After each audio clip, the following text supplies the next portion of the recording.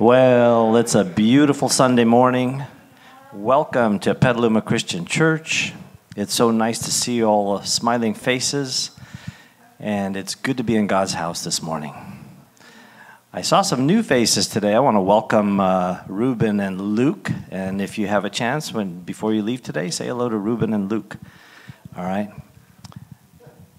By a show of hands, how many have had a great week? All right. All right. Thank you, Lord. If you're plagued by distractions like I am, it's nice to come to the house of the Lord and not be distracted. Simple things like losing the screw in your glasses so that you have to put a little safety pin in there, until I see the eye doctor tomorrow and have that fixed. But in the meantime, I can't go like this for the fear of the glasses falling off. And, so it's simple little distractions like that sometimes just takes you away from what you should be focused on, right?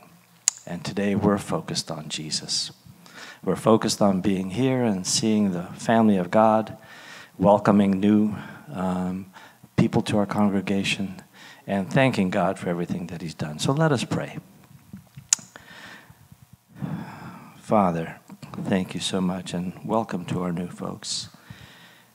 And Lord, welcome, Holy Spirit. You are welcome here all the time. And Father, that you may work in our lives on a daily basis. Thank you for the word that we're about to hear today. Thank you for the messenger that's delivering that word. Bless his life. Bless the words, Lord. We praise you and thank you. Pray that our hearts and minds be open to the worship today. And we give you all the glory in Jesus' name. Amen. Amen. You can stand with me. Come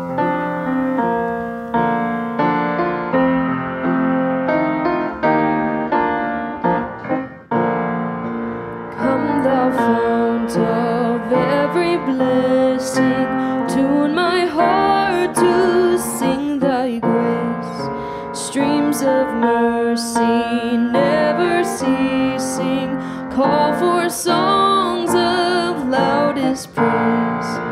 Teach me some melodious sonnet sung by flaming tongues above. Praise the mount I'm fixed upon it, mount of thy redeeming love.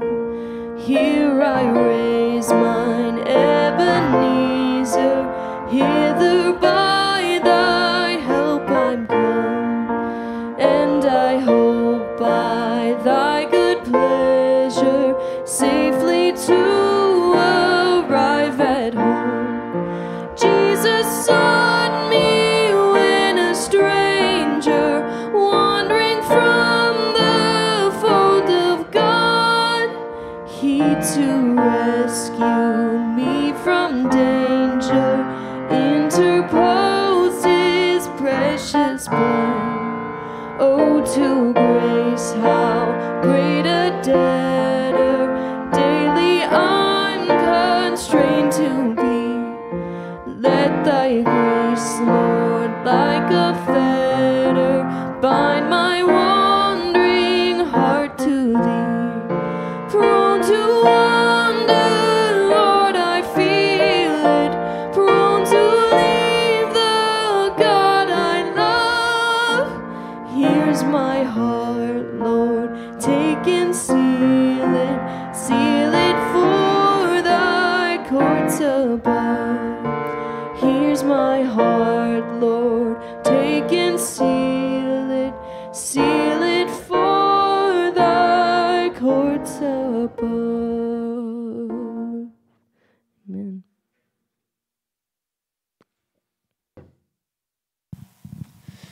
Thank you, Lord, for pursuing us. We can love because you first loved us.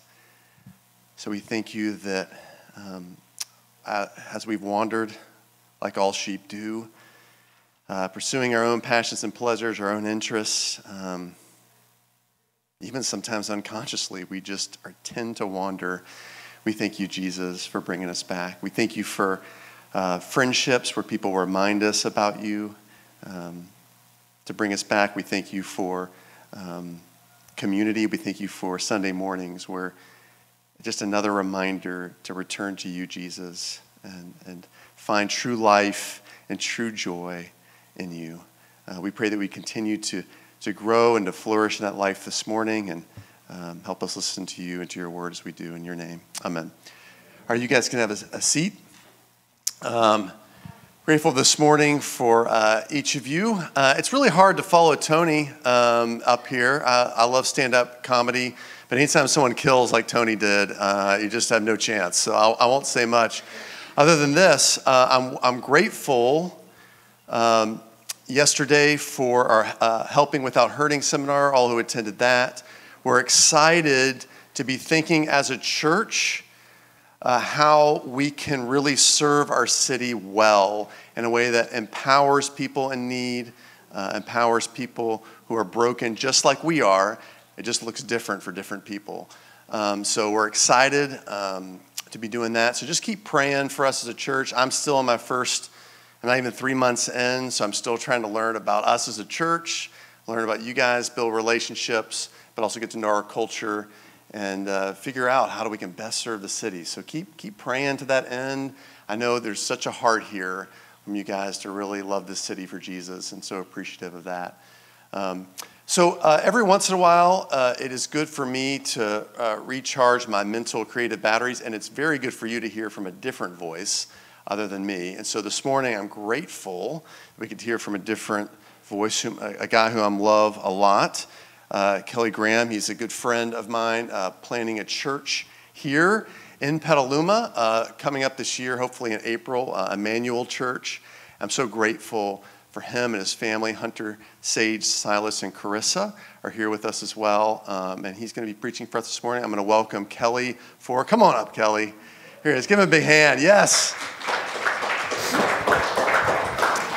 Grateful for this brother. I've kind of, as I've gotten to just know most people, but I've already had a great connection with him, especially. He's a dear guy. He really loves the Lord. He's all about planting a church that has really strong emotional health and really loves people in the city well. And I'm so grateful for his family being here as well. And so I'm just going to pray for him, and he is going to kind of guide us in God's word this morning. So pray with me if you would. Father, thanks so much for my brother Kelly.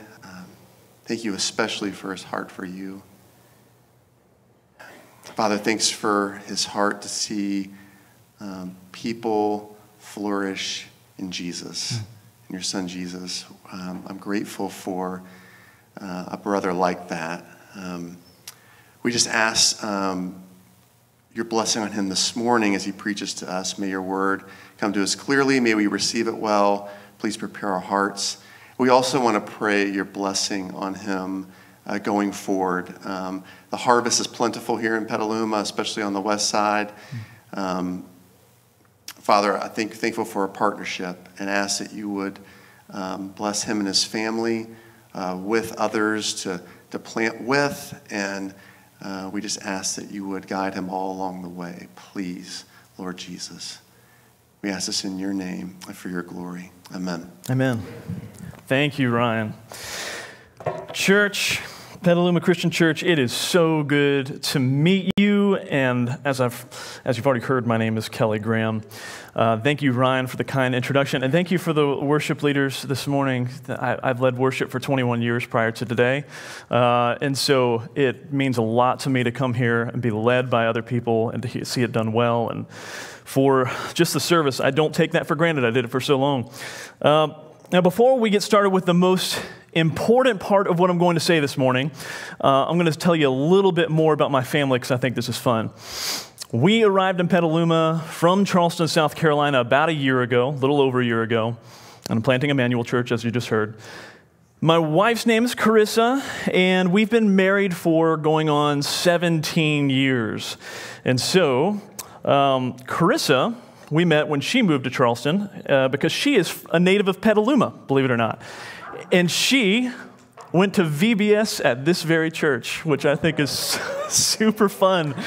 That now her husband's now preaching here today, so that's super neat. And as long as we've been married, we've been visiting Petaluma, and we've had a heart for this city.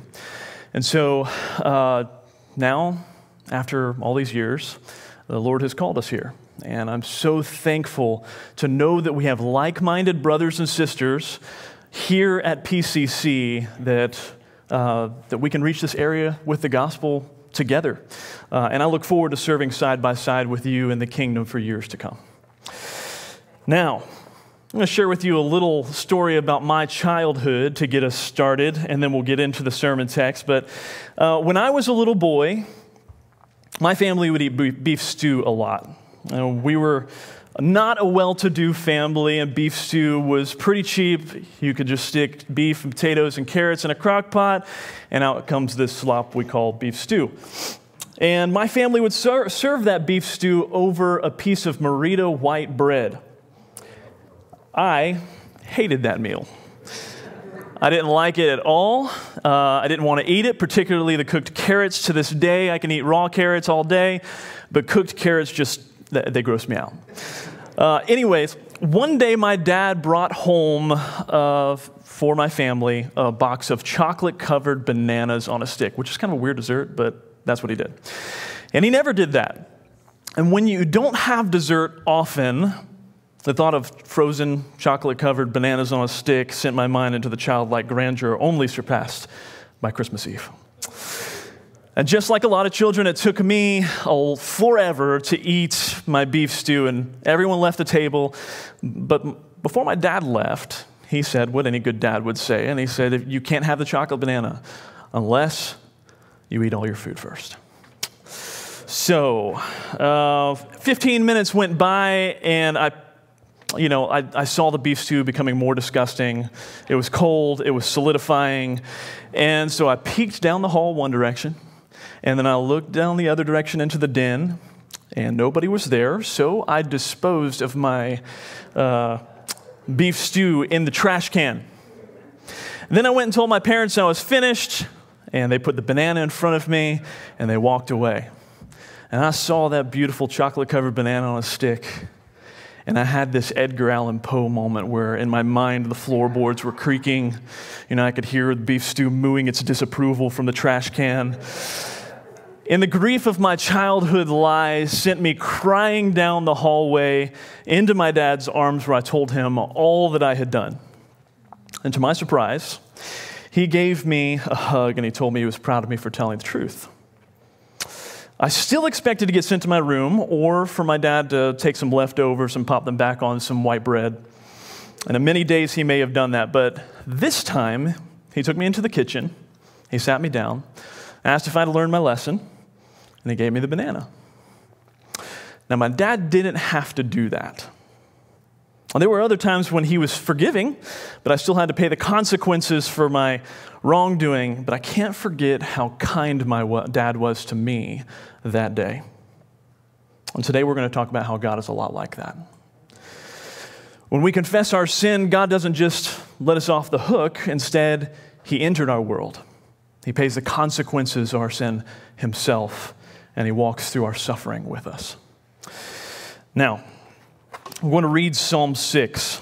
These are the most important words you're going to hear today because they are the inspired words of God. What I'm going to say is not, but hopefully it will help you understand these inspired words better. So I'm going to read from Psalm 6. Now, if you're not familiar with Psalms is, just go to the middle of your Bible, go just slightly left. It's a big book. You'll probably run into it. Psalm 6. I'll read this aloud. Hear the word of the Lord. To the choir master with stringed instruments, according to the Sheminith, a psalm of David. O Lord, rebuke me not in your anger, nor discipline me in your wrath. Be gracious to me, O Lord, for I am languishing. Heal me, O Lord, for my bones are troubled. My soul also is greatly troubled. But you, O Lord, how long? Turn, O Lord. Deliver my life. Save me for the sake of your steadfast love. For in death there is no remembrance of you. In Sheol, who will give you praise? I am weary with my moaning. Every night I flood my bed with tears. I drench my couch with my weeping. My eye wastes away because of grief. It grows weak because of all my foes. Depart from me, all you workers of evil, for the Lord has heard the sound of my weeping. The Lord has heard my plea. The Lord accepts my prayer. All my enemies shall be ashamed and greatly troubled. They shall turn back and be put to shame in a moment. This is the word of the Lord. Let's pray. Lord, I thank you for your word. It speaks truth to us in a way that nothing else in the world speaks truth. Lord, we are here in everything that we do, singing songs and hearing from your word. Everything wraps itself around this revelation that you gave us in the Bible. So I pray that you'd help me to preach it well today, to be faithful to the text. And I pray that you would speak to each one of our hearts by the power of your Holy Spirit. Leave none of us untouched so that we can be changed and grow in holiness and grow in your likeness. We love you, Lord. In the name of Jesus Christ, I pray. Amen. So I'm going to give you a little bit of educational background on this psalm because I think that's important for understanding the Psalms. We know that from the top of the psalm where the notes are, that this psalm was written by King David. And we don't know the specific situation that he's praying about. But it could have been in reference to his argument with his son Absalom, which put David in a pretty scary situation. But the main thing you need to know, despite whatever he's praying about that's kind of unknown here, the main thing you need to know is that the trouble David is praying about in Psalm 6 is the result of his own actions. And he's asking God for mercy. That's why this psalm is included in a list of 7 penitential psalms where there is an expression of penance or repentance or turning from sinful actions and behaviors and then turning toward God and his ways. And as far as the structure of Psalm 6, you may not realize this, but all psalms have some sort of poetic structure. They're poetry. They're poetry meant for instruction, and they're poetry meant for relating to God. They're models for us as believers for praying to a holy God who created us. And there are 3 simple poetic movements to this psalm. Number 1 is a plea for God's mercy and help. That's verses 1 through 5. Then there's a recounting of David's grief over his sin and his circumstances in verses 6 and 7. And then lastly, there's an expression of confidence in God in verses 8 through 10. And I'd like to draw your attention to a biblical truth that acts kind of as I like to give this to people because it's a good way of just kind of giving a thesis statement for what this psalm is about. And then we'll zoom in on the text from here. But our biblical truth, the main point you need to take away from what we're going to be learning today is this. God graciously forgives us and helps us even when our own sins cause our circumstances. You hear that? God graciously forgives us and helps us even when our own sins cause our circumstances. Amen? That's a pretty important truth, church. You and I, we collectively have the privilege of speaking to the holy God. And he doesn't guilt us over our sins. So let's start with the first movement of the psalm, and then we're going to walk our way through. I'm going to reread, because it's such a short text, verses 1 through 5. This is the first movement of the psalm. And I'm going to read from this text right now, verses 1 through 5, where you can see it on the screen here as well. O Lord, rebuke me not in your anger, nor discipline me in your wrath. Be gracious to me, O Lord, for I am languishing. Heal me, O Lord, for my bones are troubled. My soul is also greatly troubled. But you, O Lord, how long? Turn, O Lord, deliver my life. Save me for the sake of your steadfast love. For in death there is no remembrance of you. In Sheol, who will give you praise? So based on that, based on David's writing right there, what's our first supporting truth? Number 1, when you confess your sins, be honest, knowing that God is gracious. When you confess your sins, be honest, knowing that God is gracious. Right out the barrel, we see David's honesty. He knows what he's done wrong, and he knows that God hates sin. And in a healthy understanding of God's fearfulness and God's love, David begs God for mercy. He says, O Lord, rebuke me not in your anger. Don't discipline me in your wrath. Be gracious to me, he begs. How can we, as individuals and as a church, model David's honesty? I'll give you 3 ways, and I want to tell you, don't try to work on all of these ways at once. You'll get weary. If you find something in here that speaks to the way that you struggle in your prayer and your repentance, write that down and allow yourself to work on it for a bit. So here's number 1, let's say A, be honest about your sin. Be honest about your sin. David didn't ask God to condone his sin. Instead, he confessed, he turned from it, and he asked God for mercy. So when I read that, when we have found that we have sinned, is that our reaction? Do we only fear the consequences of our sin, or do we fear God himself? That's a good question to ask ourselves when we reflect. The answer to that question is very telling about our own hearts. Do we have a respect for God's power against sin and his hatred of it? David did, and this psalm is a model of repentance for us all. But David didn't only fear God. He knew God's deep love for him too. So there's a second thing we can learn to be honest about, like David was. Be honest about your need. David confesses that he's languishing in his guilt and the consequences of his sin. And then this is what David prayed. Heal me, O Lord, for my bones and my soul are troubled. Heal me. My bones and my soul are troubled. He needed healing. David knew he needed healing, and he knew God could provide it. A little note on that. Isn't it true that when we're weighed down by guilt, that not only our soul is troubled, but even our bodies respond? God cares for every facet of your life, both spiritual and physiological, so you can freely ask him to meet your needs. We've all felt the uncomfortable consequences of our sins in our spirit and in our bodies. For example, when you made that mistake for the 100th time that you said you'd never make again. Do you remember how you felt? Or when you've injured your relationship with a beloved friend or a family member. How many times have I done that? And when we've sinned in a way that we thought no one would know, and then everyone finds out and more people are hurt than you ever intended. Or when you feel the guilt over your actions so much that it feels like you cannot live another day. So we look for the closest thing to dull our senses, like food or alcohol or inappropriate relationships.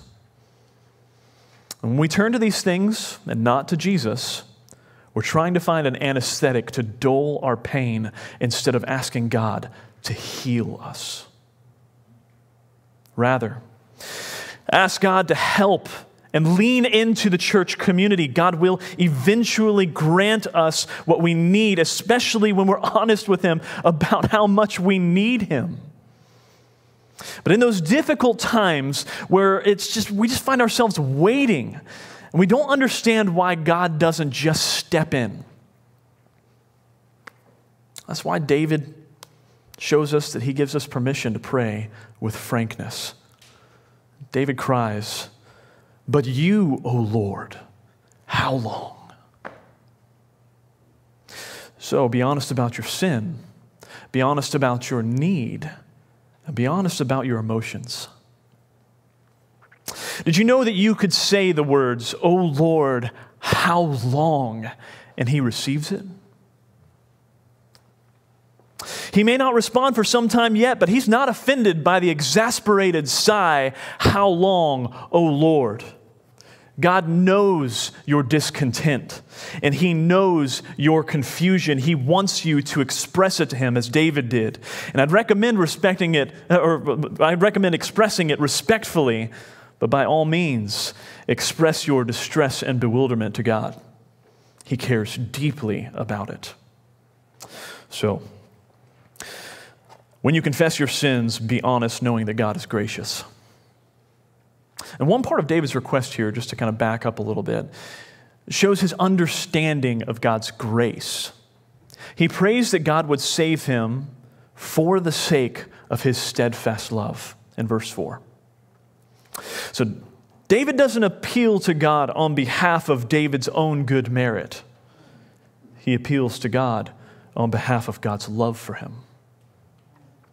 David knows that he caused his own problem here, and he knows God still gives grace for his need because God is loving. Let's read the second movement of the psalm, and we'll move on from there. This is verses 6 and 7 in Psalm 6. This is a very emotional passage. I'm weary with my moaning. Every night I flood my bed with tears. I drench my couch with weeping. My eye wastes away because of grief. It grows weak because of all my foes. So based on that, in the second movement of the psalm, what's our next supporting truth? Number 2, when you confess your sins, God cares deeply about your repentance. Why else would God allow this stanza about weeping and heartbrokenness in Psalm 6? Why would he allow this stanza in here? It's a model of prayer for us. How does Psalm 6 show us that God cares about our repentance? Well, we can see that A, God cares deeply about your sorrow over sin. And I've already said to be honest with God, so we're not going to linger here for long, but the reason you can be honest is that God cares deeply about how you respond to your wrongdoing, so tell him about it. David wasn't manipulating God with crocodile tears, just peeking through his fingers, wondering if he was fooling God with some display of emotion. No, David was writing about his deep and real emotional responses to sin. He was repentant. He was remorseful, ready to turn from evil. And God cared. And how else do we know that God cares about our repentance? We'll sit here for a little bit. Because B, God cares deeply about the circumstances that followed your sin. It's not something we think about very often, is it? We often just think, well, this is the consequence I pay, right? No. David's crying and his grief were over his sin and the consequences that followed.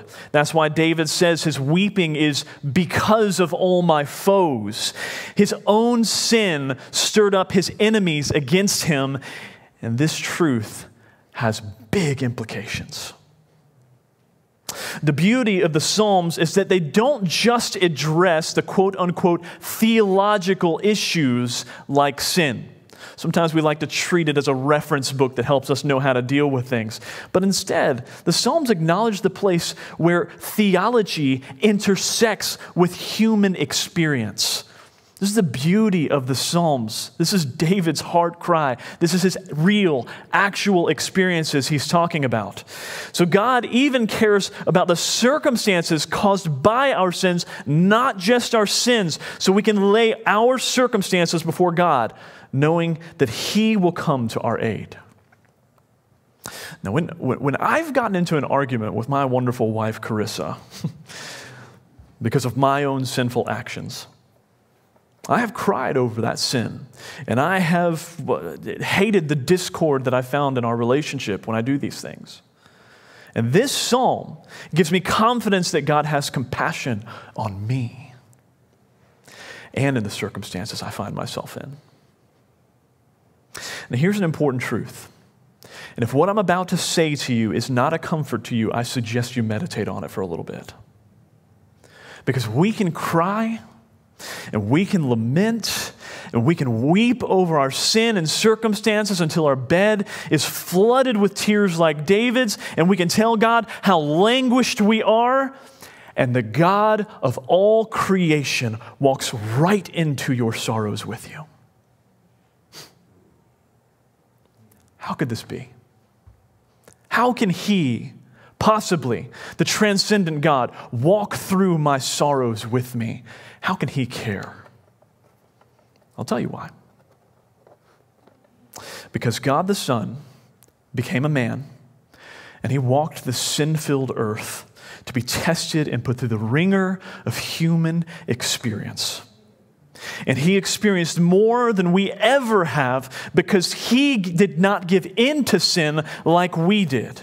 He felt the full weight of sin's resistance, and he prevailed, remaining sinless.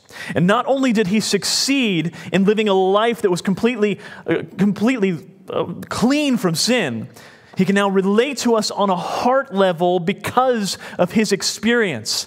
This is why we can confess our sins with tears before the God of all creation and know that he cares. I'll tell you why. Because he himself cried at the death of his friend Lazarus.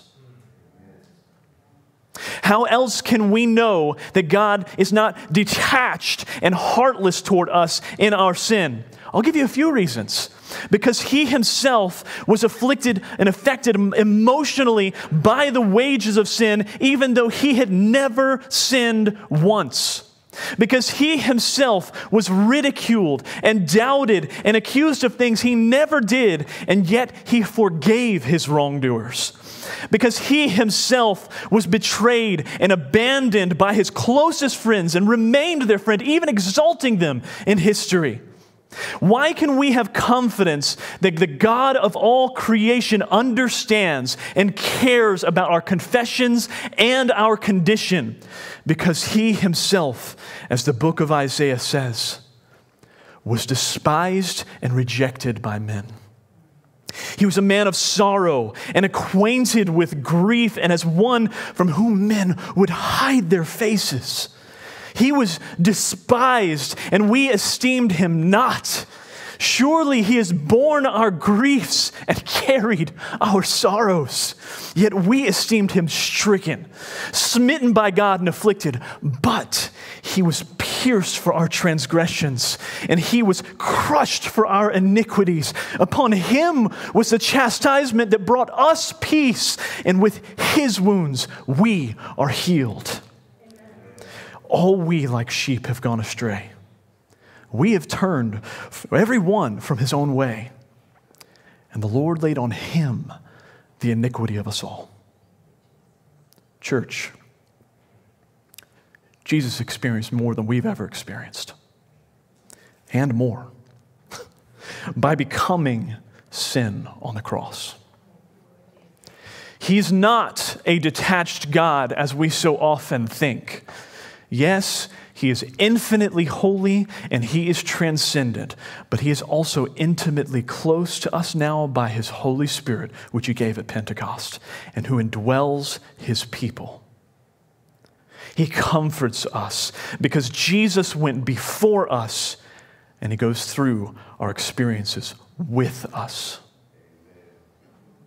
Jesus cares about our grief and the impact our grief has on our mind, our soul, our body, and our emotions. So, church, bring your sin and your sorrows and the consequences of your sin to Jesus.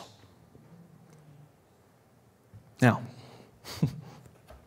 let's read the last movement of the psalm, because this is a very different movement than the other two. This is verses 8 through 10. Depart from me, all you workers of evil, for the Lord has heard the sound of my weeping. The Lord has heard my plea. The Lord accepts my prayer. My enemies shall be ashamed and greatly troubled. They shall turn back and be put to shame in a moment. So what can we gain from this? Our final supporting truth is this. Number 3, when you confess your sins, you can be confident that God will forgive. Did you hear David's response after his plea for mercy and after the recounting of his grief in the first two movements? He says, "Depart from me, you workers of evil, for the Lord has heard the sound of my weeping."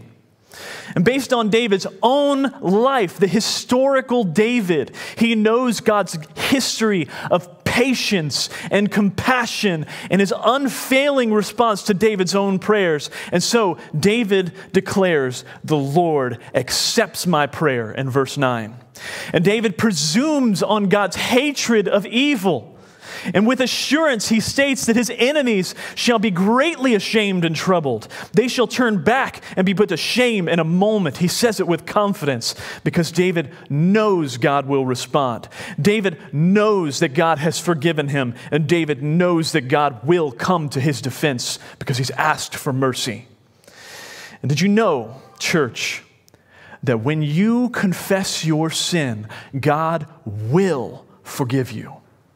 There's not a question in mind. When we ask for forgiveness, God forgives. And did you know that when you sin, God has already paid the ultimate consequences of your sin 2,000 years ago on the cross of Jesus Christ? Church, this is the good news. Forgiveness is ours. We have peace between us and the Creator God. Our prayers are now heard. We were God's enemies. We were evildoers. But when you put your trust in Him with your life, you are transformed by His mighty power and brought into the life-giving presence of the Father and the Son and the Holy Spirit. Behold, the good news of the gospel. This is what David himself was looking forward to with his entire life. David looks at the history of God's faithfulness to him and to Israel, and he is so certain of God's forgiveness and continued care that he even confesses it before others, before his opponents. So I ask you the logical question. Have I, been so confident in the Lord's character that we've been talking about today that you would be willing to confess it before others? I'm not talking about a social media post. I'm talking about in your real relationships, in the time that you have with others who do not know Jesus Christ. Are you willing to put it out there that you believe in forgiveness and in the gospel of Jesus Christ? David was given covenant promises by God. And David was standing on those promises. And if you are a Christian here today, did you know that God has made so many covenant promises to you? God has promised us justification before God. In other words, a reconciled relationship with our Creator that we broke.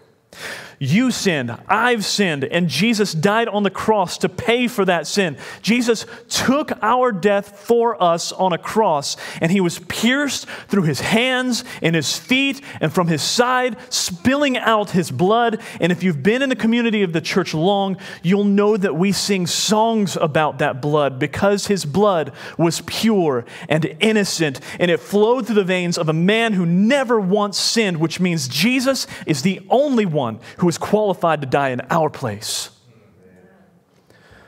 The covenant promise God gives to you and to me and to the church as a whole is eternal life. Life lived in God's very presence, the life giver, and forgiveness and power over sin and grace to cover the sin that remains. He even promised you His presence through your earthly suffering, not freedom from suffering. Do not make that mistake. But His comforting presence is promised to you throughout your suffering. There are two great evidences that you understand and believe with your whole heart that God has forgiven you of your sin. Number one, it's your willingness to turn from sin. And number two, your willingness to confess trust in God before others like David did. At risk of ridicule, at risk of rejection, at risk of suffering. Because if we believe, we will confess our beliefs before others. Why? I'll tell you why. because Christ is worthy. God graciously forgives us and helps us even when our own sins cause our circumstances. So run into your Father's arms as I did to my earthly father, and he will receive you with love and grace. If you want to know more about this forgiveness and having relationship with God, if you have not experienced this yourself, take Ryan aside, take me aside, take whoever brought you aside, and ask them about it. Don't be afraid to do it. And I'll just say one more thing before we finish up. Because this is a really interesting truth that when you look at Psalm 6, you can see very clearly. Do you see at the end of the Psalm, Psalm 10, or verse 10 in Psalm 6, David says that his enemies will be troubled. At the beginning of the Psalm, David says his own body and his soul are troubled. After he has confessed his sin and he takes his plea before God and proclaims confidence that God's promise to forgive is real, it's no longer his own bones and soul that are troubled. It's his enemies.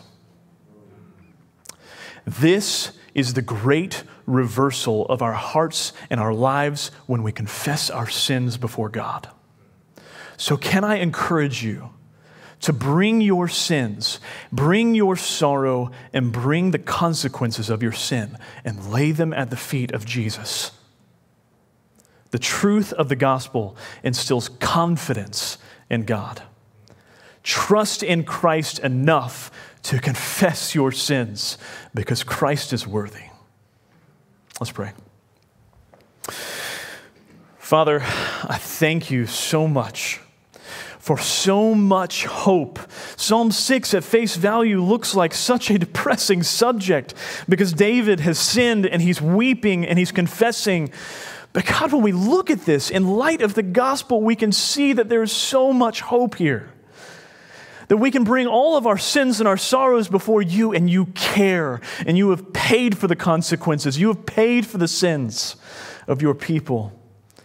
And that gives me so much confidence to turn from sin and to confess you before others. To help us to be faithful people, faithful ministers of the gospel, because each one of us are entrusted with the gospel of Jesus Christ. So help us to be faithful with it and help us to believe it. In the name of Jesus Christ, I pray. Amen.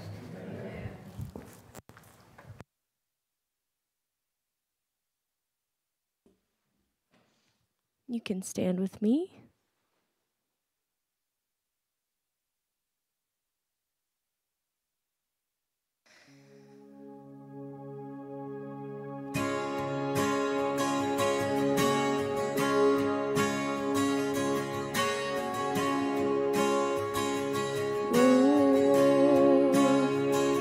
Lord, I come, find my rest, and without you, I fall apart.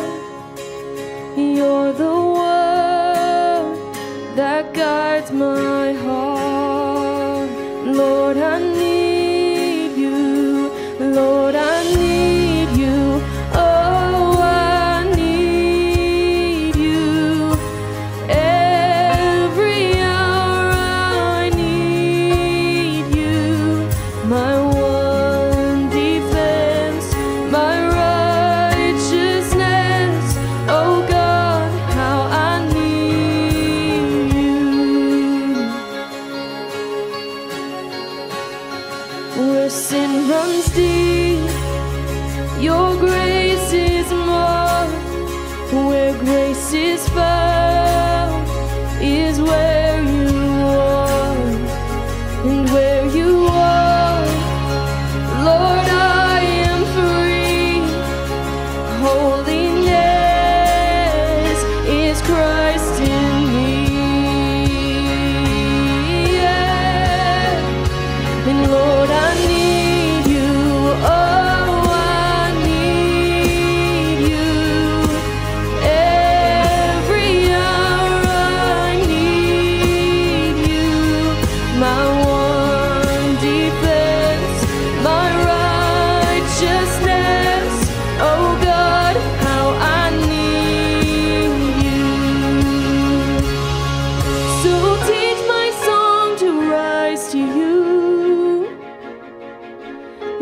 temptation comes my way, and when I cannot stand, I'll fall on you. Jesus, you're my hope and stay. And Lord, I need you. Oh, I need you. Every hour I need you. My one defense, my righteousness. Oh God, how I need you. You're my one defense, my righteousness. Oh God, how I need you. My one defense, my righteousness. Oh God, how I need you.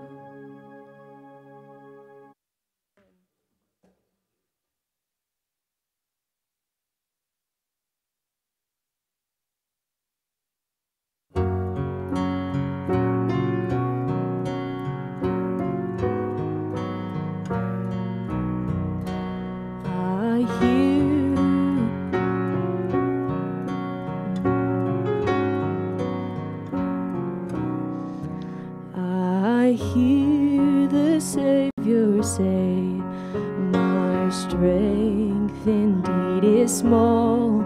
Child of weakness, watch and pray. Find in me thine all in all. 'Cause Jesus paid it all to him I owe. Sin had left a crimson stain, he washed it white as snow.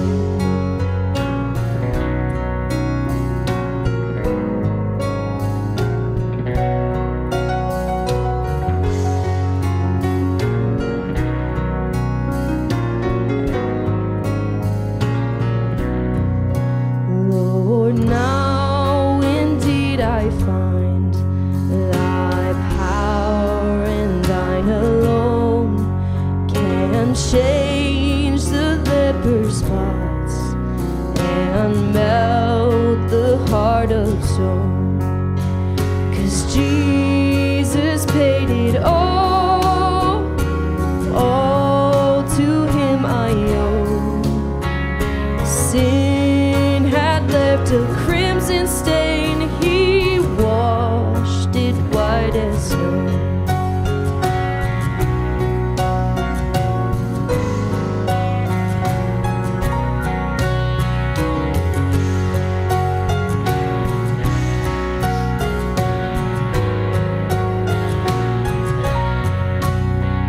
And when before the throne I stand in him complete, Jesus died my soul to save. My lips shall still repeat, 'cause Jesus paid it all to him I owe. Sin had left a crimson stain, he washed it white as snow.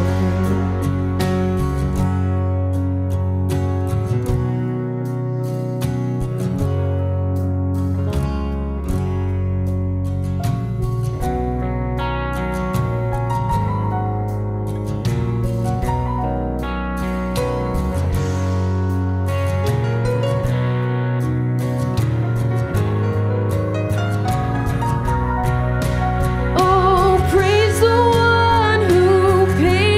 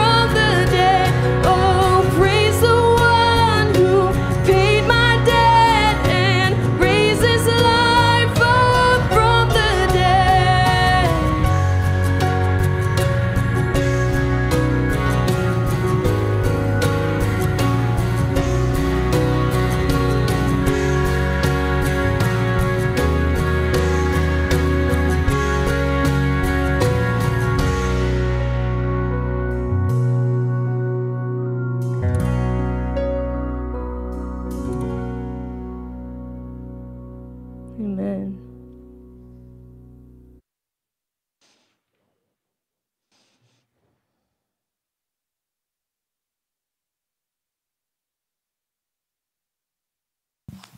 Morning, everybody. You may be seated. Hello. Todd is back.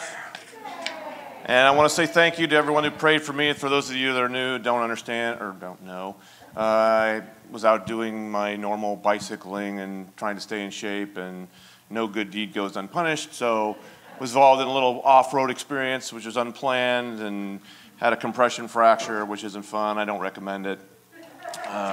And along with that went a bunch of sciatic pain, which I certainly don't recommend, nor have I ever experienced it. But now I can say I've had it, so let's hope it's a one-and-done thing. But anyway, thanks to your prayers and a few of my own, I'm back and I'm feeling very good. So thank you for that. I really appreciate it. I'm, I guess in a way, unfortunately, very acquainted with prayer because in my life I've been involved in a lot of accidents and a lot of physical breakage, so to speak. But praise the Lord, He's been there with me. And my angels, my guardian angels probably work overtime. He may have had to assign 3 or 4 of them to me, but I appreciate that because they definitely have kept me safe. So thank you all for that. Sorry to belabor that point. So if you look under, for those of you who are new here, or for those of you that have forgotten, this is underneath your seat. And this is our contact card, so we would very much appreciate those that are new to fill this out, or if you have never filled it out, please do so. And that way we can get back to you. Also, it allows us to monitor your prayer requests. So if you're a member here, or you're here, and you have a prayer request, jot it down in this, and we will get it. So jot that out and place it on your seat when you leave, and we'll be picking those up after service. So run to the phone. A necessity in our modern world. Let's see, it's going to be next Saturday, October 9th at 10 a.m. here in the main sanctuary. Shelby and Linda Dunlap are inviting you to come and join them for the celebration of life for Michael Dunlap, their departed brother, and attire is casual, so keep that in mind. We are also holding a blood drive here on the 31st, which would be Halloween. How appropriate, right? I think if you read the flyer, they're actually going to give T-shirts out too, if I'm not mistaken. Anyway, if you want more information, there's flyers in the foyer, and then you can also contact Keith, and I think Keith's the one that spearheaded this, so thank you for doing that, Keith. That's an outstanding job. For everything else, go to the website. The website is new and improved and awesome, thanks to Ryan. And that's, for those of watching on the internet, that's at petalumachurch.net, all one word. So go there and check that out. And I'm going to pray for the Church of the Week, which is the Salvation Army. And we'll turn it over to Ryan. So if you bow your heads. Dear Heavenly Father, we'd like to thank you for the work of the Salvation Army and the things they do for not just us in this community, but for our nation. And we just pray that you would strengthen their organization and that it would do your work. We pray these things in Jesus' precious name. Amen.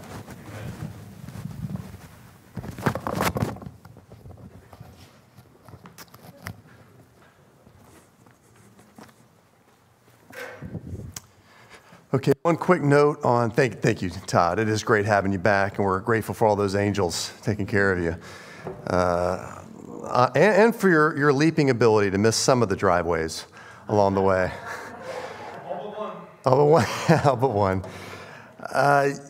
So just a quick note on Shelby and Linda's brother Michael and his celebration of life. It said 10 a.m. to 3 p.m. up there. It's not going to be 5 hours.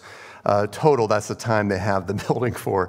So do come. I know they would love to have you guys. They've loved their brother Michael, and he served the Lord so graciously through Youth with a Mission and other organizations. His is a really neat story of trusting Christ and being transferred from death to life. And I think you'll really benefit from coming. And of course, supporting Shelby and Linda and their family as well. Not from 10 to 3. Don't feel like it's that obligation. Probably less than an hour. And there's going to be cornhole afterwards, so I know that. Just to enjoy. And food as well. More importantly, I don't know, about the same. All right, so we have a great opportunity this morning to celebrate the Lord's Supper together. I'm going to read from 1 Corinthians chapter 11. where Paul said this, I received from the Lord what I also delivered to you, that the Lord Jesus, on the night when he was betrayed, took bread, and when he had given thanks, he broke it and said, this is my body, which is for you. Do this in remembrance of me. In the same way, he took the cup after supper, saying, this cup is a new covenant in my blood. Do this as often as you drink it in remembrance of me. For as often as you eat this bread and drink this cup, you proclaim the Lord's death until he comes. As we've been going through this series, and of course take a break today through the book of Acts, and talking, for example, recently about being sent to win hearts, for example, and the continual challenge to be sent into the world to share the good news about Jesus in word and deed. We're also reminded on Sunday mornings we get to hear the good news through the preached word, but also we get to preach the good news to one another as each of us partakes of the Lord's Supper. We proclaim Christ's death till he returns. I'm so grateful for all the ways that the Lord has given us to see the good news about Jesus around us. And he's given us a visual reminder through the Lord's Supper of partaking this so regularly of his sacrifice on our behalf. That when we do confess sins, we can be confident he is faithful and just to forgive our sins and purify us from all unrighteousness.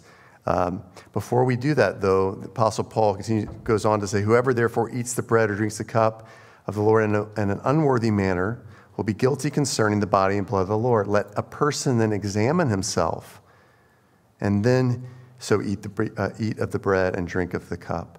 So we're going to take a few minutes to examine ourselves. I think our text this morning from Psalm 6 was so helpful in that regard, and how Kelly led us through that.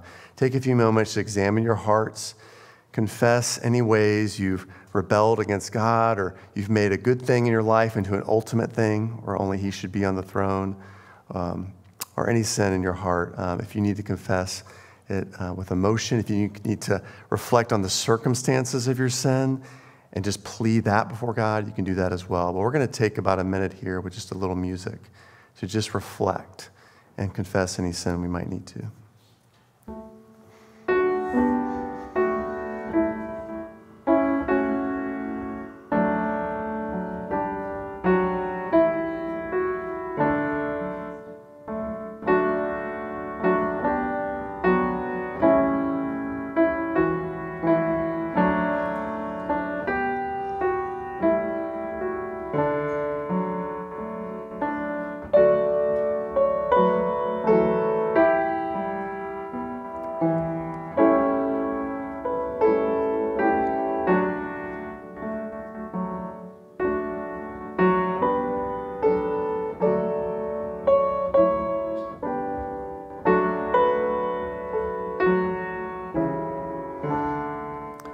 Let's stand together, if you would,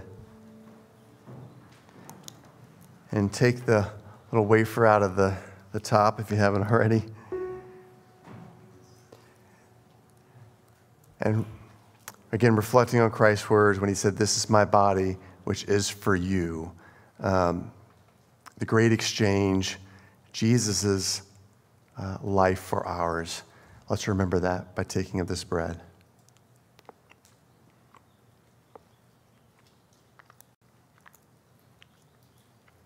And this cup, remembering that Jesus gave his life so that we could have life forever.